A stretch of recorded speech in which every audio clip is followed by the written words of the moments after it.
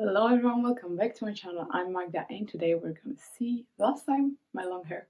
So I am about to go to the hairdresser to cut them off. I'm gonna donate them, so next time you see me, you're gonna see me with a short hair. So yeah, that was a quick introduction when I'm still with my long hair. And yeah, I'll see you in a few seconds, for me in a few hours with a short hair. So see you. Ta-da! So yeah. So this is how it looks like. I just came back. I mean, it's been a while, so you can see now I need to put the light on. But yeah, I came back home now from the salon. And yeah, this is how it looks like. I'm gonna share with you the video how the whole process goes. But yeah, basically I cut my hair because I wanted to donate it.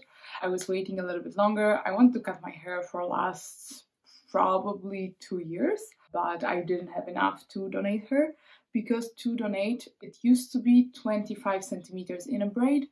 Then now they change it for 35 centimeters without the braid.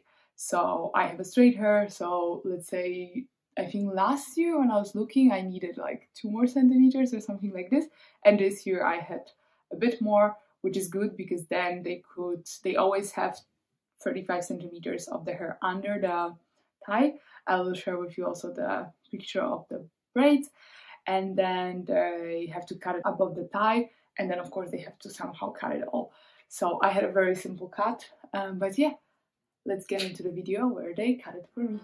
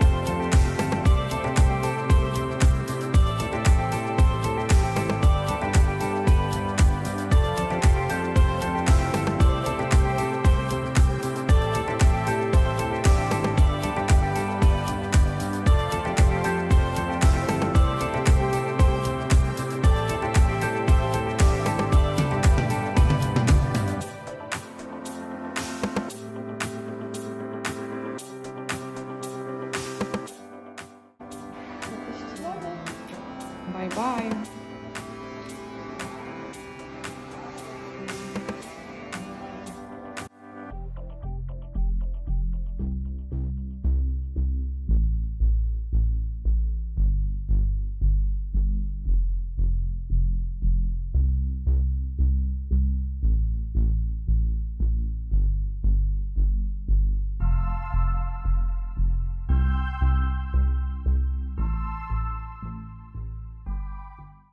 So yeah, for whoever wants to cut their hair from really long hair that are not too damaged, or that they are not having so many products or like dyes or henna or some other type of, like, you have to really read. I never do anything to my hair, so for me, just to not use the conditioner before the last cut, it's not really a thing that is difficult. But the hair salons place that I went to, they are offering the cut of the braids and then styling, let's say. So they washed my hair, they cut them. It took all the process around 1 hour.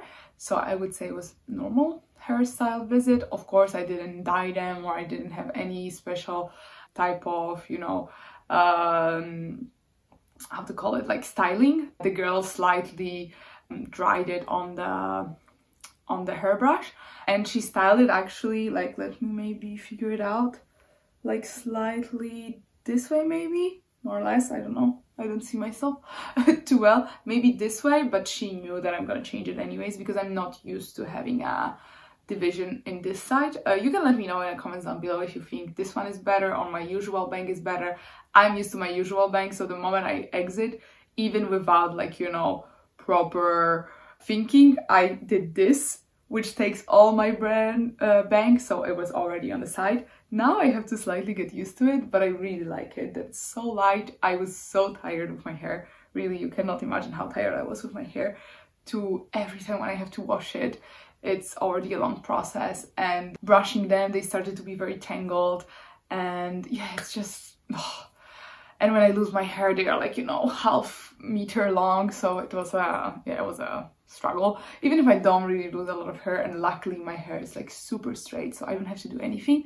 Now I hope I'm not gonna have to do anything. I am afraid that I'm gonna have to wash them maybe more often. Now I usually wash them every 2 days, unless I really don't have to get out of the house, then I do it 3 days or something like this, but usually every 2 days.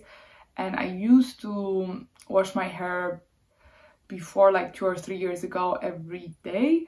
So I hope I'm not gonna have to go back to this, even if I'm quite sure I will, because I'm gonna touch my hair much more, and yeah, it's winter, so I'm wearing sometimes a hat or something like this. But yeah, so I would be very happy if you would let me know in the comments down below which one you prefer. I really like it.